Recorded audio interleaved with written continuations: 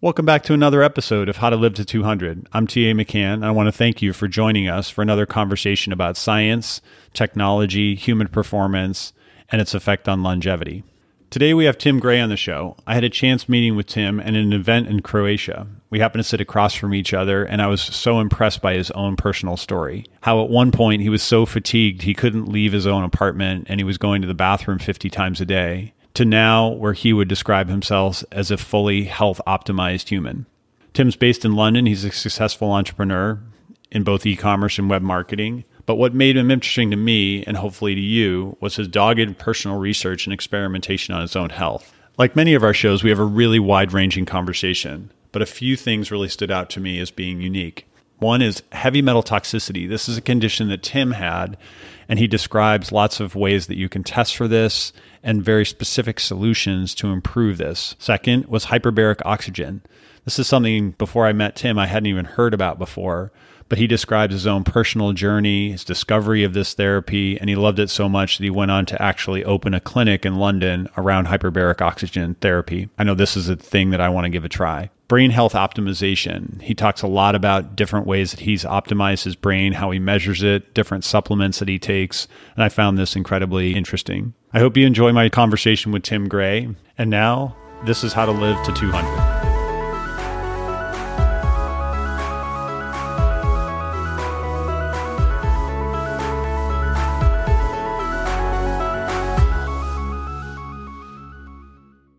So, Tim, welcome to the show. Hi, thanks. I'm just going to relate for the audience how we met.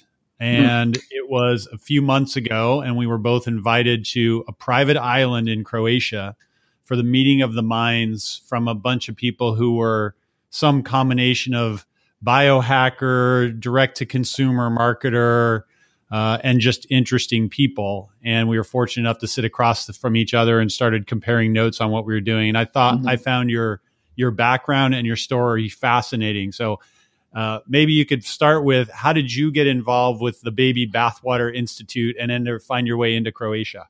Yeah, wow. Okay, so it's been a bit of a journey. So I'll give you a skip through history, I guess, to bring you up to speed. It would be an abridged one, but it would make sense, I guess. So I've been in psychology and marketing for many, many years now. And that had been my life, my passion, I guess, and have built and sold several companies along the way. So I've kind of a typical entrepreneur with an all in or nothing approach, I guess. So when I do something, I tend to do it properly, or I just don't notice it. It's all in or nothing, which is quite common, I think, in our areas. So about 6 years ago, I started getting really ill. I started getting infections. I started having to have teeth pulled out and having really bad digestion issues, brain fog, and almost started getting depressed, I guess. And things started spiraling, and I just couldn't figure out what was going on. I then started forming kidney stones and getting really, really, really ill, actually, and to the point where I couldn't leave the house. And I was in and out of the doctors nearly every day, and that's no exaggeration. It was really extreme. And it stemmed from kidney problems to urinary problems, going toilet 50 times a day. No exaggeration either. And it just got worse and worse and worse and worse. And all the doctors kept on doing was giving me antibiotics, which I now know to be a very normal issue. So one day I said to the doctor, what's going on? And he said, Tim, we've tried everything, and shrugged his shoulders. And that was when I realized I had to take control of this and start researching properly and moving away from what I did psychology and marketing wise to sorting my health out. It was almost like I had a gun to my head. And I guess it got to the point of where my health was so bad, I couldn't even hold an umbrella up. That was how little energy I actually had, from being extremely driven, extremely motivated and full of energy around the clock to that bad. So just by chance, I happened to get like a really sore mouth, which turned out to be thrush, and it was around a filling in my mouth. And so I Googled thrush and fillings, and it came up with Mercury toxicity or amalgam illness, which I started researching. And very, very, very heavily. And I've met a lot of people along the way as a result. I found a holistic dentist in Carnaby Street in London, who was an amazing dentist, actually. She's a holistic dentist, and she put me in touch with several authors that she knew of with books. And that's where the rabbit hole began. Studying mercury toxicity, amalgam illness, looking into Andy Cutler's work, who is a very clever PhD that also had mercury toxicity, which then got me into adrenal issues, thyroid, hormones, gut health, and everything in between. So I had my head down probably for 3 or 4 years without having any connection to the outside world in this area, because I just thought I was kind of alone and just researching on forums some of these things. And then one day I heard about bulletproof coffee and started researching the ketogenic diet and realized that there's a whole world out there called biohacking of these, to the outside world, semi-crazy people that do lots of blood tests, collect loads of data and optimize their health with supplements and nutrition. And then I find myself today surrounded by many, many biohackers and crazy, healthy people. How do you define that word biohacker and then the community that you're in? What does it mean? Well, so a biohacker essentially is not body hacking, which is a lot of people turn their nose up at the term biohacking. I actually don't like it as a term, but Dave Asprey from Bulletproof has really expanded that knowledge. I think biohacking means to optimize your health and mind and energy using nutrition, supplements, or anything like your environment, blue blocking sunglasses, through to red light therapy, etc., etc. So really, it's just a health optimization. Really, is what it is, and we test. I mean, I test myself twice a month. It sounds crazy, but I do for many different things for my blood works to see how my health is being optimized based on what I'm doing. And why don't you like the term biohacker? Yeah, I mean, that's a really good question, because I've been quite a lot, been across the States a lot, obviously across the UK, and I've met with many doctors and specialists and founders of nutrition companies and supplements and things like this, and not everyone knows the term biohacking. And some people turn their nose up at it, thinking it's having an implant to pay for your credit with your credit card or something or other, something under your skin. They don't realize that it's actually optimizing yourself with data and nutrition. So as a result, what's the goal in my mind? Well, the goal is for health optimization. And that's kind of what I want to relabel it as. Over the coming years, I think more and more people will understand health optimization as a term. And it's funny, I was speaking with a founder of quite a well-known supplement company week before last, and he said, "So how can I help?" And I said, "Well, within the biohacking circles, X, Y, and Z." And he said, "Well, what is biohacking?" And I explained it to him, and he said, "Well, if I knew that biohacking equaled this, then I would have certainly gone to the Biohackers Summit and been more involved in this area." And he always knew it as health optimization, but there's no one that's really centralizing it to that term, which is what I'm working on doing right now. Let's go back to the tests that you're running on yourself now and what you're learning. So talk us through specifically what you're looking for, what you're testing, and then we'll touch on some of the therapies that you're using based on the results. Yeah, I mean, my white blood cell count has always been pretty low. And the doctors have just said, well, it's low normal. My red blood cell count has always been quite low as well. I've always been trying to optimize that specifically. And an example of that is when I was, I guess, my most mercury toxic, when I was really ill, and I couldn't keep food in and I wasn't getting the nutrients from them, and my energy is my worst. My white blood cell count was the worst it had been, very, very low, in fact.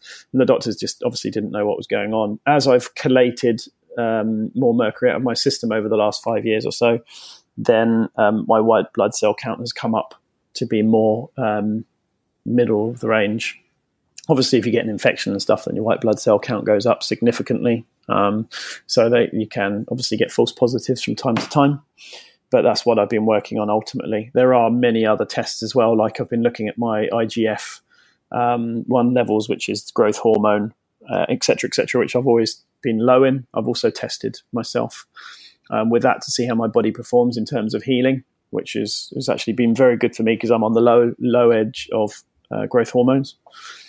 I was also found to have the antibodies for Lyme's, and also I got toxoplasmosis about 3 months ago, which I've been monitoring quite closely to see what different supplements or anti-parasites I should be using to get that back on track as well. And that was quite a heavy hit around the face.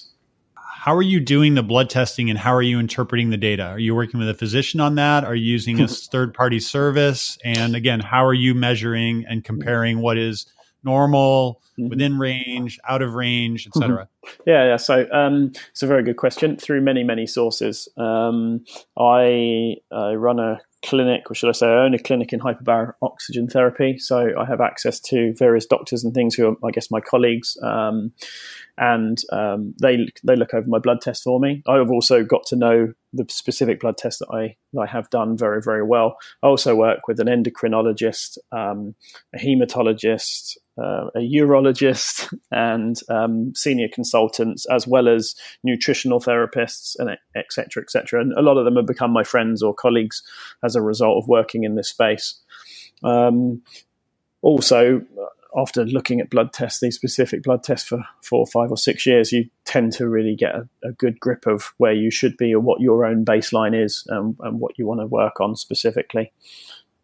Let's go and talk about that, the mercury toxicity. That was something that when we met, I found very fascinating, an area I didn't know very much about. So talk someone through the test that you did, what you found, and then how you went about solving it. Yeah. So, I mean, I think it's really interesting about the mercury thing. It's good that you've touched on this again, because I think one of the biggest things I find for a lot of people, and when I meet someone, I almost can tell almost immediately whether or not they've got high mercury or high lead levels. It's very, very strange. I mean, it's my gut feeling on it. And when I get friends tested, it often turns out that they are, like literally 90% of the time.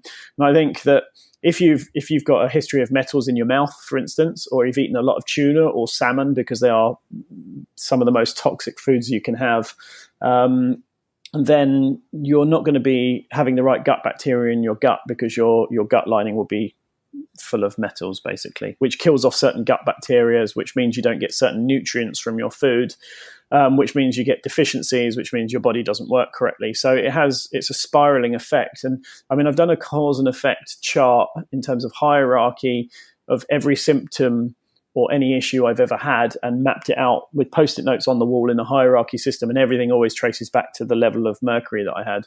So I know that by fixing the mercury or getting the mercury out of my body, things like the nutritional deficiencies, or the hydration issues, or gut bacteria issues, et cetera, will all come good eventually. But the point is targeting some of these symptoms first, so that you're not feeling terrible while you're fixing the mercury problem. So for me, initially, a nutritional therapist I worked with years ago said, get a hair mineral analysis test done through BioLab or someone or other like that, which showed that I was high in mercury, which confirmed, obviously, what I'd been believing after having thrush in my mouth. And so I started researching mercury toxicity and spoke with my holistic dentist about it. And I read a book called The Mercury Diaries, which is one of my top 10 books, written by a city trader from London, who was very, very mercury toxic, which kind of taught me about Andy Cutler, who was a very well-known PhD doctor that had mercury toxicity, and all the things that you should look out for along the way. And his mindset was to collate mercury out using alpha lipoic acid, or EDTA, based on its half-life, whereas most chelation therapists, I guess, not that there's many across the world, say just take a supplement once a day, or have IV therapy to get the metal out. But what that does is it picks up the metals temporarily, and then they drop back in your system somewhere else. Whereas Andy Cutler's route is take a tablet every 3 hours, round the clock for 3 days, which means that you build up a certain level of the chelator in your bloodstream. and you collate it out over a period of time, and then it just drops at the end of the round of collation once. So that's the way that I've done probably about 80 or 90 rounds of mercury collation every 3 hours, round the clock for 3 or 4 days a week for many years. And that works very, very well, but it's very tough on the kidneys, and it doesn't necessarily address the gut problems. And as you probably know, TA, with many people you meet, that like the gut is a big issue for many, many people. Probably 70%, 80% of people I meet have something going on with their gut. And whether that's just due to lack of gut bacteria because of antibiotics, or whether or not they've had metals in their mouth, which means that they've killed off a lot of certain bacteria, or just because they don't feed themselves the right diet, they don't promote the right bacteria in their guts. So recently, Christopher Shade from Quicksilver Scientific, he's brought out a newer range of products and a collation protocol, which I found to be very, very good. And it's literally about 3 months old. And it's called Push and Catch. So essentially it speeds up the liver, makes the liver eject more bile, et cetera, while cleansing the gut using a particular binder, which then helps the gut settle, so you can repopulate the gut bacteria without the mercury killing it off. So it's a very, very, very good system, actually. And I've tested it over the last 2 or 3 months, and have seen a bigger increase in the last 3 months than I did from a year of collation with the Andy Cutler protocol. So I'm very, very happy with that, actually. What does a hair mineral analysis cost, and what would you recommend if somebody wanted to do that, how they would go about it? Yeah, so there's a doctor's data hair mineral analysis test, which is about $100, I think, in the States. There's a website called holisticheal.com, I think it is, which is they can order the hair test for you, and then they send it off to the company that does that doctor's data, and then they give you a determination of what they think, what their analysis of the results are. I don't necessarily agree with other people's readings of what the mercury levels say, because when you look at the hair mineral analysis test, it often says that you're deficient in lithium, in calcium, you're deficient in loads of different things. But what that does is, under the Andy Cutler protocol, it basically says that if you're deficient in 10 different things, then you're not using your minerals correctly, which means you're deficient in those, which means mercury is screwing with you. Or if you have super high levels, toxicities of minerals as well. Christopher Shade does what we call a tri test, where it checks your urine, your blood, and your hair, and compares the three to give you a more true reading. But I think it's about $500. That would be my preference. Definitely. But I think with doctor's data at $100, it really does give you a strong indication of what you have and whether or not it's worth collating. And when you mentioned that oftentimes when you meet somebody, you have a very good sense quickly about either a lead or mercury problem. What is it that you normally see about them? What question do you ask? And if you think about our audience asking themselves those questions to say, that sounds like me, or maybe I'd like to go and get that test based on these characteristics. Yeah. So it's just, I know I've queried this for many years with many people that I've met along the road, as well as mercury toxic people and holistic dentists and whatnot. Mercury toxic people are usually very, almost OCD. They're very, very particular. They can be quite calm most of the time, but then flare up massively, like really go off the handle, lose the plot. They can be very focal, i.e. very all in or nothing type, i.e. they're very committed to whatever they're doing and don't really venture outside of that. They can get quite high in anxiety. Now, obviously, they have a low immune problems. Sometimes they have very, very dark lines around their eyes because certain nutrients that they need to be healthy aren't getting into their system because of their gut issues and whatnot. So they're very, very, can be very closed down, closed-minded, but also quite crazy. If you know the saying, mad as a hatter, that comes from the olden days where people that made hats would use mercury in the lining, which would make them crazy, which is where the term comes from.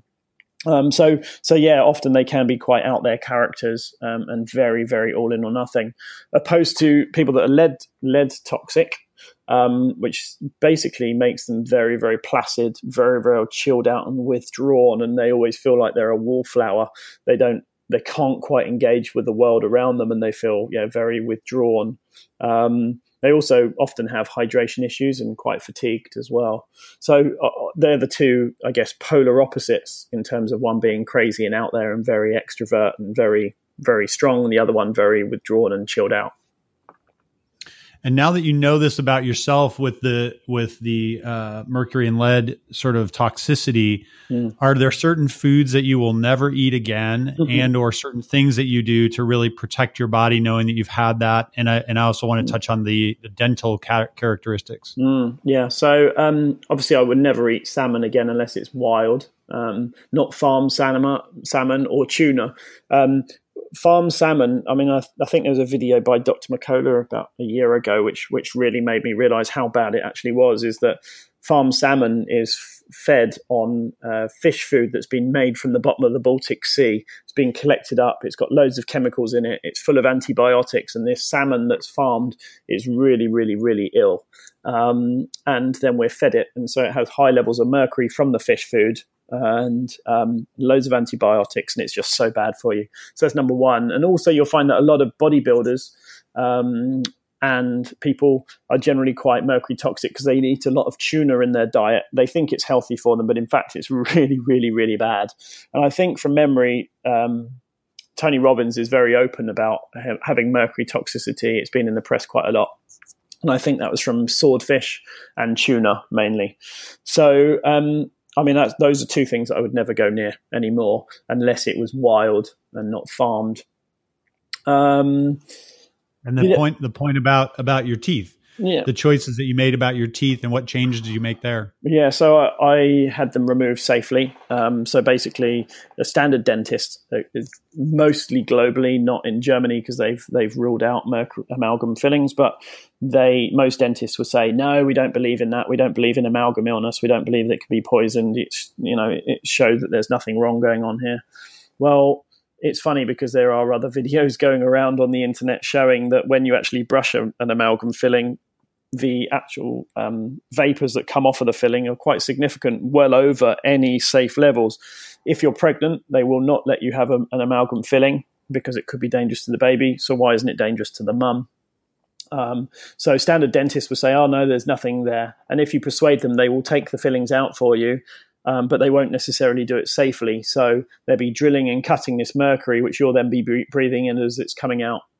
With mercury safe dentistry, they put like a rubber guard around the tooth and cut it out in one piece or extract the tooth or whatever, so that you don't breathe in more vapors as they're doing their work. And that's really, really key because so many people have been ill for many years, can't put their finger on what's wrong with their health. Then they get their fillings taken out, they get worse. And then in 3 months or so, as their body starts clearing stuff out naturally, depending on their genetics, and I'll touch on that in a minute, they sometimes overnight get better where their body's not being constantly topped up with mercury from their fillings.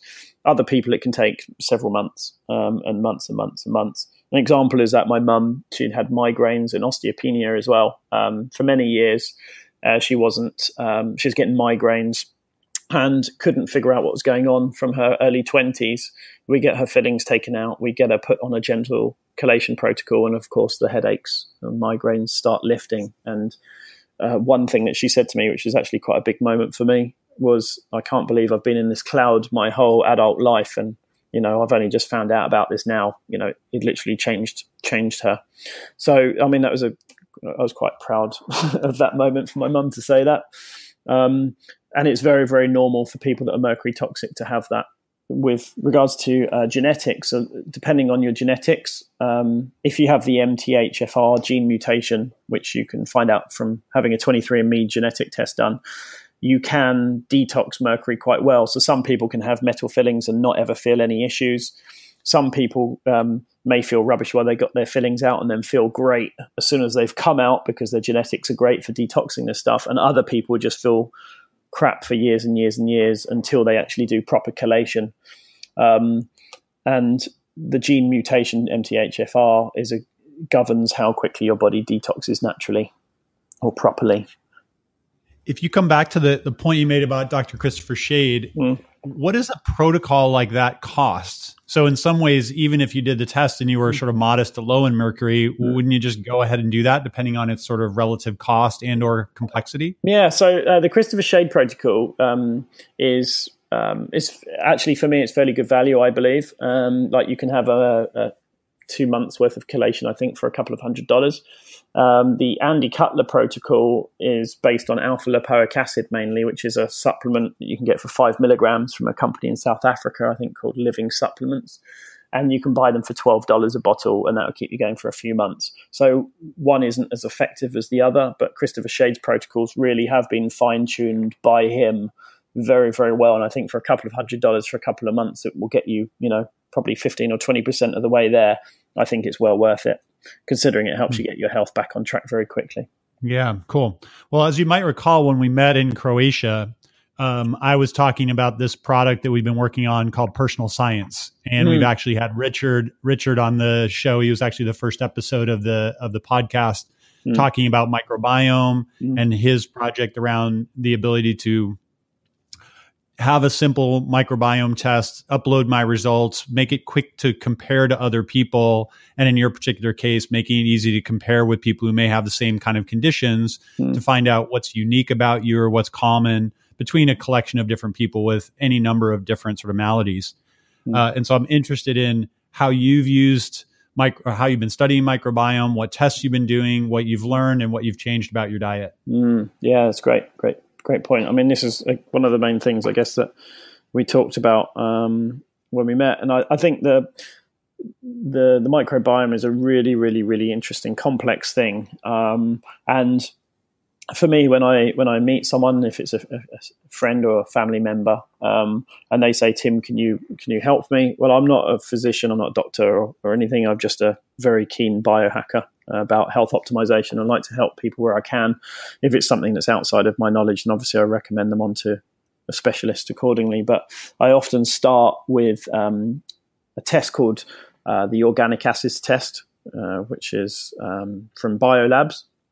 And that checks gut, as in checks yeast levels within your urine. It checks things like methylation status and whether or not you've got leaky gut, which is a controversial term, but in my opinion, it is a very, very real one. So that tells you what is being excreted in your urine. So that's number one. And if it's high in yeast levels, which I find many, many people are, especially with the high sugar diets, you're literally just throwing petrol on a fire every day. And if you've got low gut bacteria, or if you've been on the pill, you've taken, the contraceptive pill, if you've been on antibiotics, then you'll find that your gut bacteria levels are low, your systemic yeast levels are high, which then obviously plays with your energy and digestion as well. So that's the test number one that I often recommend. And I've played around with Ubiome before, and Genova's GI comprehensive test as well, which gives you a really good level of bacterias. Then from that, obviously, you work out whether or not there's a yeast problem that you need to work on, or whether or not you need to repopulate the gut or change the diet and everything in between. So I think one thing that I particularly liked when we met was obviously about the gut bacteria test and the tracking of it, because I've done that manually myself now for 3 or 4 years.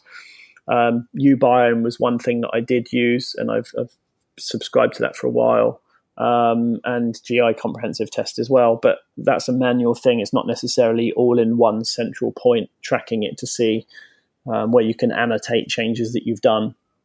So that's one thing. And I guess with the bacteria that I've actually used, one in the UK is an amazing probiotic called Simprove, and it's a water-based probiotic.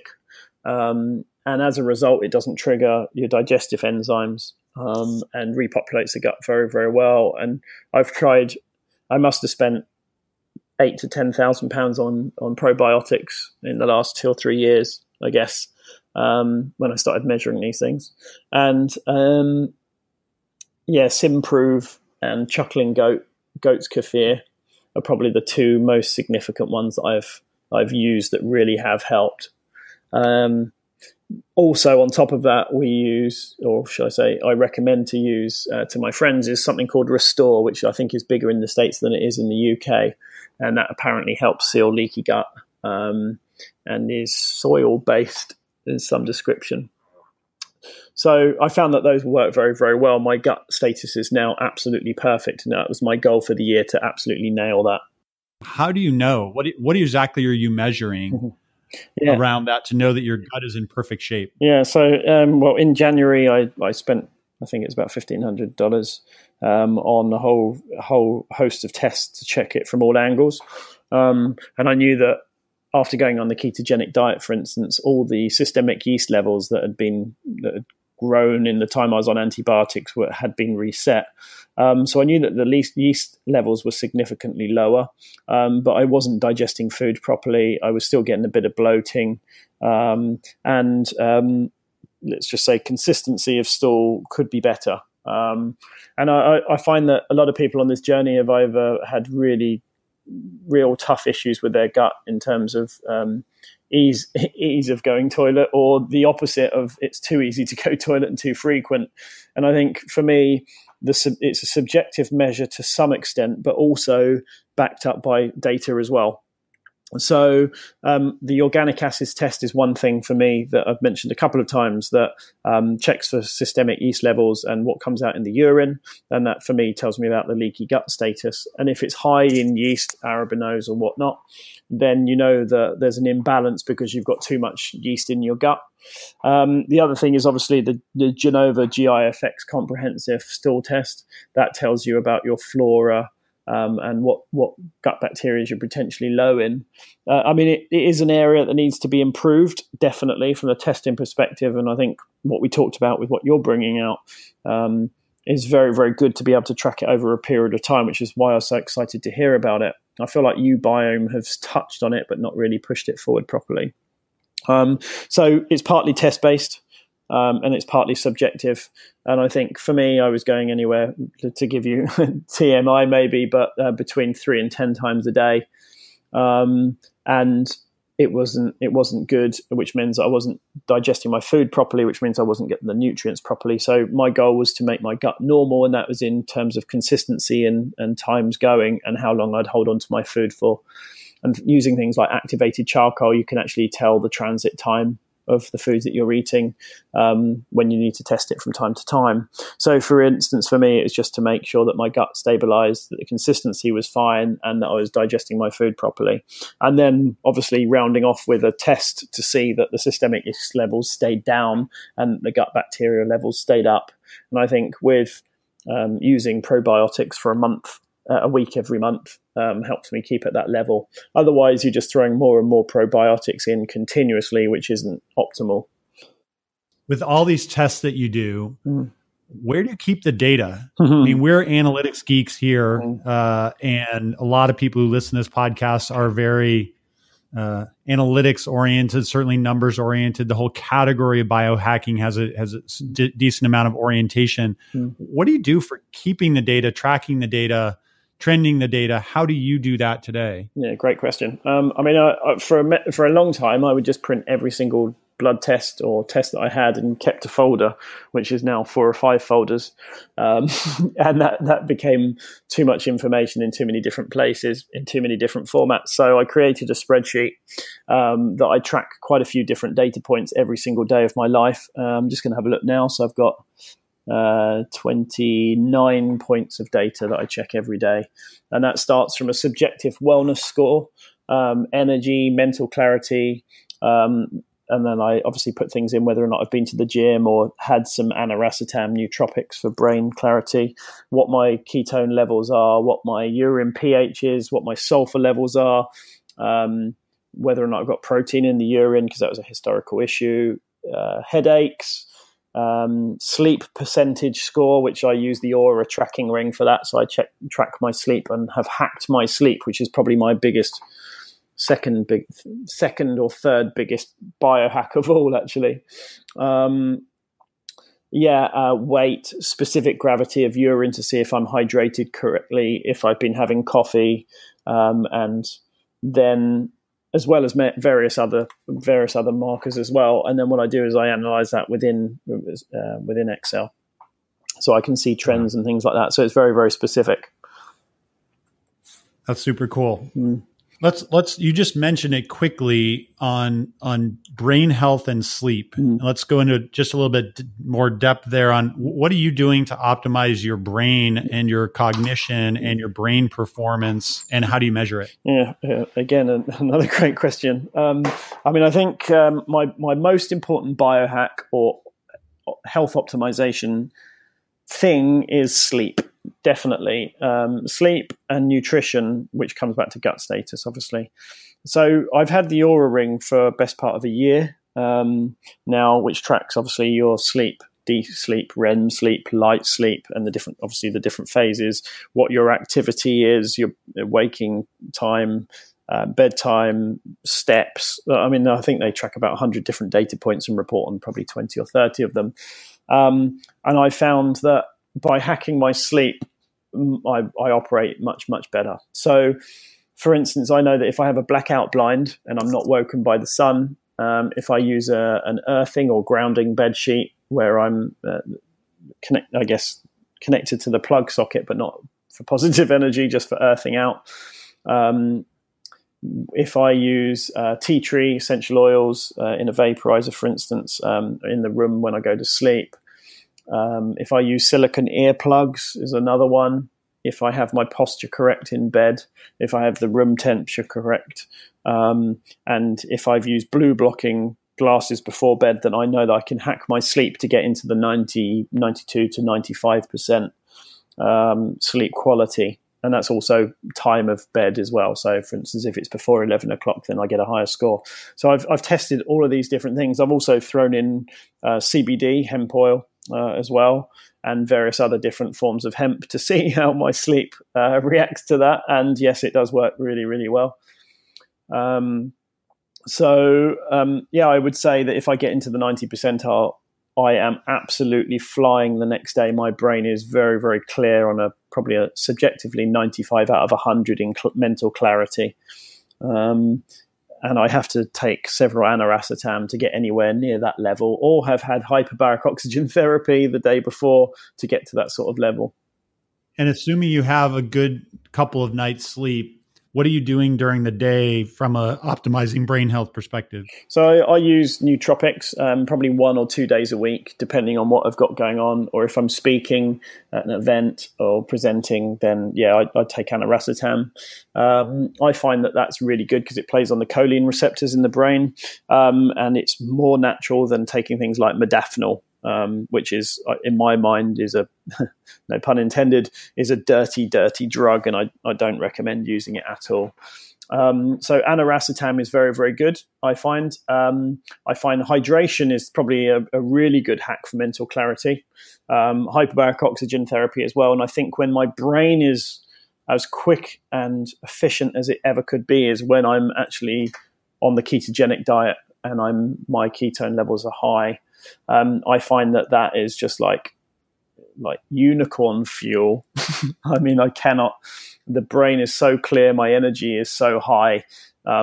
Taking any nootropic or doing any other hack doesn't go anywhere near being on the ketogenic diet, in my opinion. But it's not necessarily sustainable forever.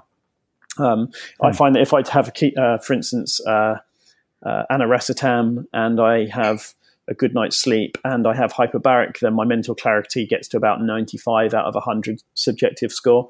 If I have a good dose of aniracetam, I can get it to 93, 94. If I'm on ketogenic diet, it's 99. And taking aniracetam or having hyperbaric just doesn't get my brain any clearer.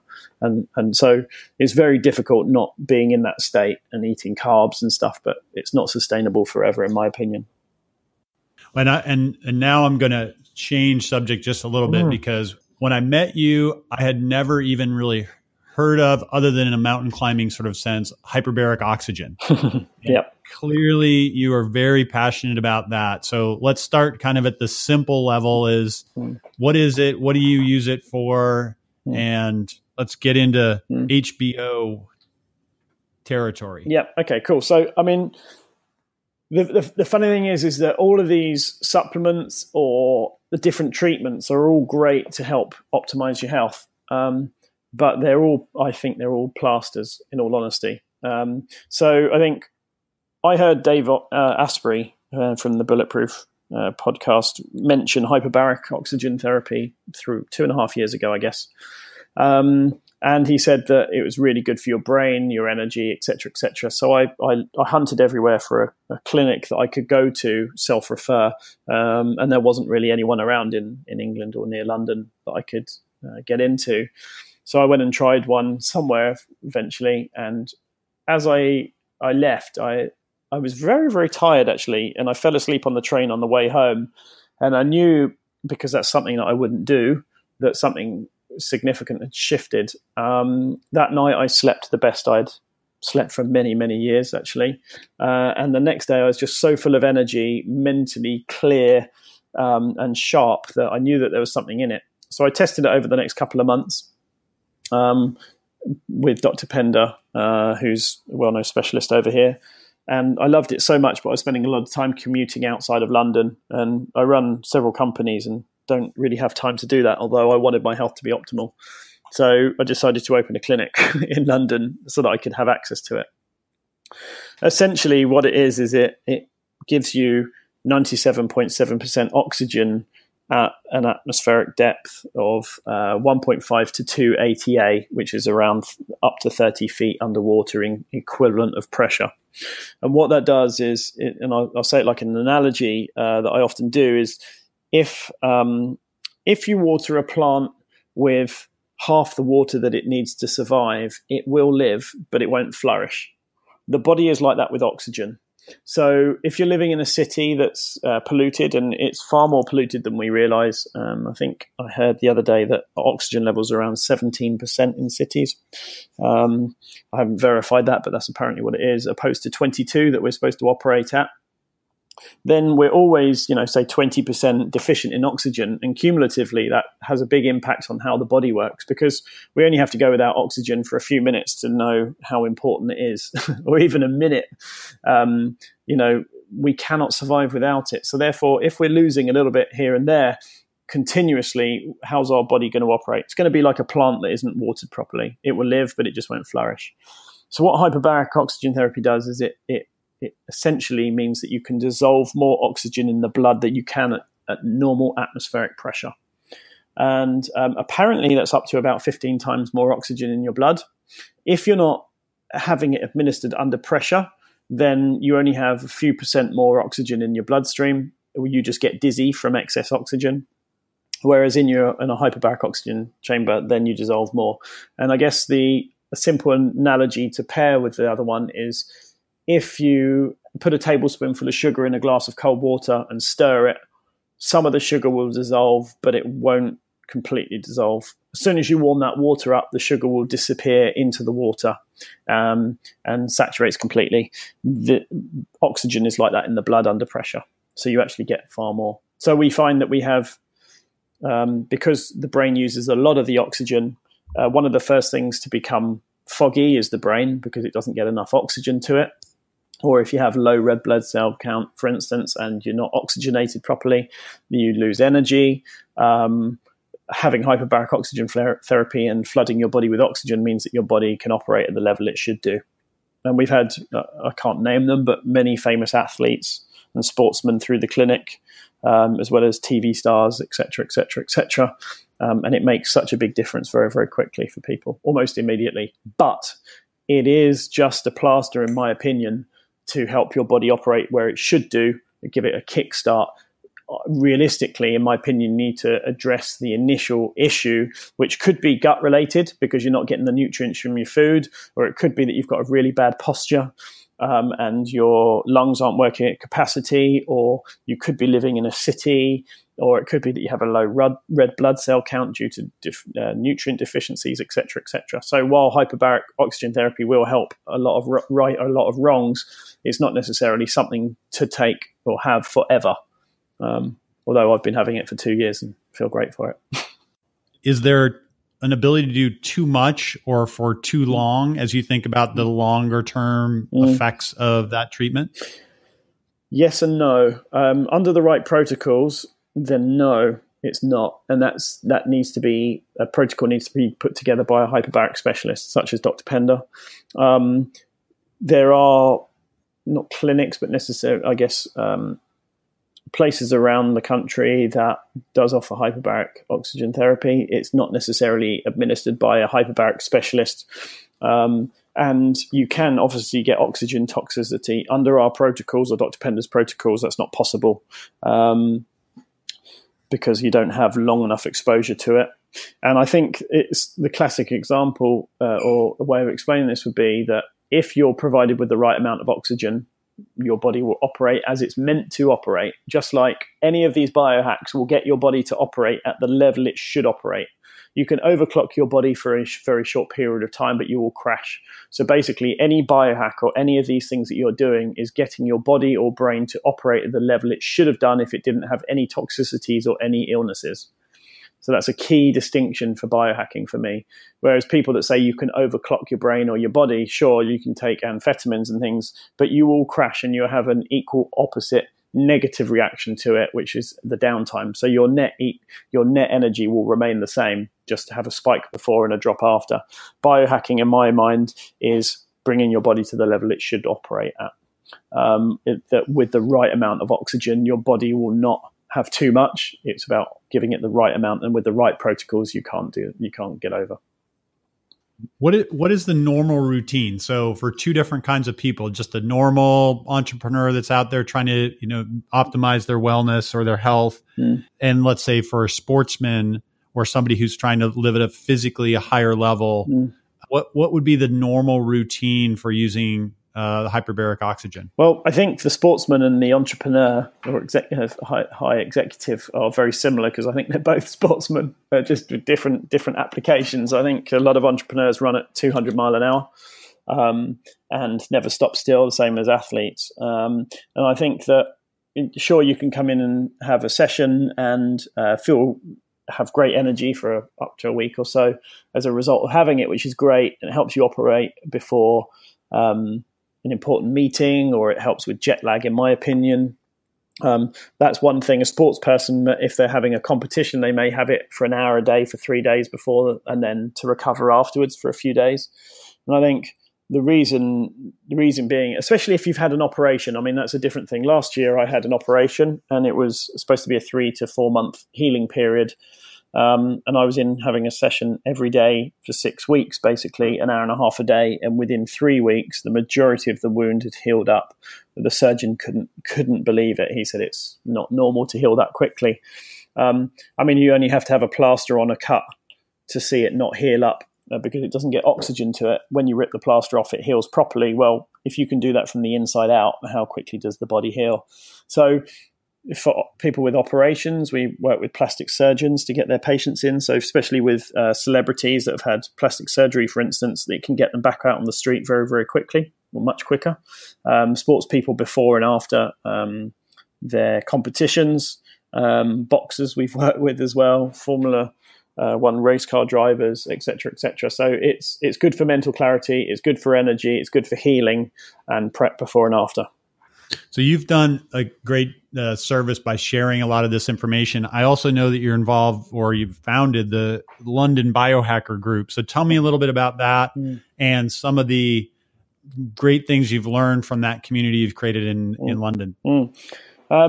So, I mean, opening the clinic was great fun almost a couple of years ago. And I reached out to quite a few people on Instagram to say, look, do you want to come and try out this amazing biohack and give me feedback on it? So I got to know quite a few people, including the Bulletproof guys and several of the other podcasts in the UK here, and people all over the world. Actually, it's been incredible. And when I went to Bulletproof conference last year in Pasadena, there was a really great community of biohackers and health optimizers, and it was such a great warm feeling. Met so many amazing people. And when I got back to the UK, I wanted to build a social circle like that here. So I created a meetup group called Biohacker London Social Group and whatnot, which is now around 350 or 400 people since November. And it's grown very, very quickly. The people are all actually really friendly, all in it to become better, optimized. Some of them are high achievers, a lot of entrepreneurs, people that have had health issues and stuff, but they're all such a good group of people. It's incredible. And And I've built a social circle, which was my goal, but it's become much bigger than that, much bigger than that. We've got people they've actually started companies as a result in the biohacking space, such as red light therapy company called Red Light Rising's come out of it. There's a ketogenic supplement company that comes along. There's a cryotherapy company, London Cryo. There's ketosupplements.co.uk. There's a company called Fitty London. These are all part of the meetup, and everyone's helping collaboratively. We've got a Facebook group where everyone chats pretty much every day about all these things and shares these awesome findings. I saw one earlier on about an article from Macola that was shared out in the group just about arthritis and Alzheimer's and how it's linked to Lyme's, also Macola believes, and it's sharing information and knowledge about that and seeing how everyone engages is incredible. And I guess the natural progression has been that this group has got so big so quickly that so many people have said, well, you should do a conference, which is, I guess, how it got me to the Baby Bathwater Institute, really. I went to see one of the main biohackers from Scandinavia. His name's Timu, doing a TED talk in the Cheese Grater building in London. And he was talking about how he tracks his data, and very similar to the things I do, but more technical, slightly more technical focused than me.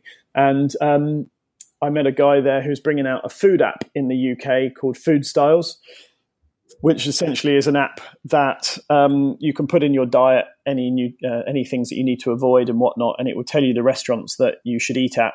You can then get your friend to do the same on their phone and then pair it up, and you can see which restaurants that is perfect and meals that you can eat together in the local area. His name's Jacob, and he's an incredible guy with some really great ideas in this space, and he invited me to Baby Bathwater. So many of the people have said, look, this is amazing, you're spreading the word, you're optimizing health and bringing more awareness to it, so why don't you do a conference, which is what I'm working on at the moment, the Health Optimization Summit for London 2019. So it's been a progression. One of the other things I loved about our conversation in Croatia was how well read you were. And I imagine you have 3, 4, 5 books that you would recommend that anybody in our audience would read to learn more about these topics. Maybe you can sort of highlight a few of those. Yeah, sure. Last year I read 47 books, and most of them are on pretty detailed stuff. I mean, I've gone quite a lot into mindset and things lately as well. I think one of my favorite books in this area is the Mercury Diaries, which I mentioned already. That's by, as I say, a city trader from London who had Mercury Toxicity. It's an amazing book. It's a big eye-opener to someone that doesn't know what biohacking is or didn't before we became friends, and how he figured this stuff out for himself. So that's a really, really good one. So if you have had metal fillings, or you do have immune system problems, or you think that you've eaten a lot of tuna, then I would really, really recommend reading the Mercury Diaries. There's also Amalgam Illness by Dr. Andy Cutler as well, which is more of a scientific book. It seems like a textbook, but it really helps you navigate mercury toxicity and chelation therapy. Obviously, I would really recommend looking into Christopher Shade and his Quicksilver protocols. There's a lot of good stuff on YouTube for this, and that will help guide you through that. I think probably my favorite book of all time, which is a really big claim considering how many I've read, but is when you're going through health issues or optimizing, or you live a busy life and times get hard, a book by Ryan Holiday called The Obstacle is the Way is probably my favorite book of all time, because it's how to turn something that's negative into a positive. And I think when people have said, you must be really upset of losing so many years of your life to health problems, I'm like, no, I'm very, very, very grateful for it, and the journey that I've had and the amazing people I've got to meet as a result. And so I'm thankful that I've been through this journey, one, because I've grown up as a man opposed to being a selfish boy, to helping people and really surrounding myself with exceptional people. And that's a mindset from The Obstacle is the Way, which comes from Stoicism originally. There's also another book called Stop the Thyroid Madness, which is all about the thyroid and how the medical system doesn't necessarily understand what is actually going on with thyroid. And for a lot of people, especially women at a certain age, it can be a massive thing for energy and depression, and fix so many things that the medical system just doesn't help with right now. That's great. And it brings us all the way back full circle to meeting in Croatia and setting the foundation for even more of this sharing. So I think you touched on this briefly about your perfect microbiome, but I'd love to just know more generally, how do you know when you're done? How do you define that? It's a fair point. Yeah, I mean, it's a really, again, a great question. I mean, I strive for excellence, not mediocrity. And I think you can always strive for more. And I think a lot of people, some of the biggest, most successful people on the planet, are never happy with where they are. They're always striving for the next thing, which means they don't necessarily enjoy the moment that they're in. Which, like, if you look at even Elon Musk, he's never happy with where he is. He's always trying to get to the next level. And I think with my health, I want to be full of energy every day. I don't want to have downtimes. I don't want to catch colds. I don't want to have digestive problems when I go traveling. And I want to have a sharp brain and not have emotional ups and downs. And I feel like at one point I was correct 15% of the time, 10, 15% of the time. Now I'm correct 95% of the time. While 100% is a big, a big ask, I think being on the hamster wheel of always chasing the next big high is something I'll probably always be on to some extent. There's always going to be something that pops up, in all honesty. But at the same time, the Times here in the UK have asked to do an article on me because they're looking at people that are addicted to health optimization or the health industry. So I do identify that I'm an all-in or nothing type, and I've got to be careful. Like fasting, for instance, I could quite easily fast for 3 or 4 days without being bothered about eating because I feel so good when I'm fasting. But that can easily turn into an eating disorder very, very easily. Tim, I want to thank you so much for being on the podcast today and sharing all of this information. Where can people find you online? So the best thing is to go to Biohacker London Facebook group, where we're very, very active.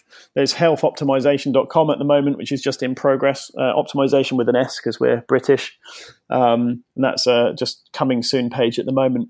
I'm working on all of that in the background. So yeah. Thanks very much, and keep the conversation going. Yeah, cool. Will do. Thanks, TA. You've been listening to another episode of How to Live to 200. Thank you so much for joining me and exploring this world together. I get a ton of help from the L200 crew that includes Lauren Krayinsky and Kevin Kirkpatrick. The theme music is composed by Emmett McCann. Yes, that's my nephew. You can learn more about this and other episodes at our website, livingto200.com, or find us on Twitter or Instagram at howtolivето200, where we post lots of photos of cool things. It's early days for this podcast, so we would appreciate any and all comments or telling a friend or two about what we're doing over here. It might be irresponsible for you to keep it a secret. Until next time, eat right, get lots of sleep, keep good numbers, and be looking around the corner for the next big breakthrough. If we're going to live a long time, we better do it well.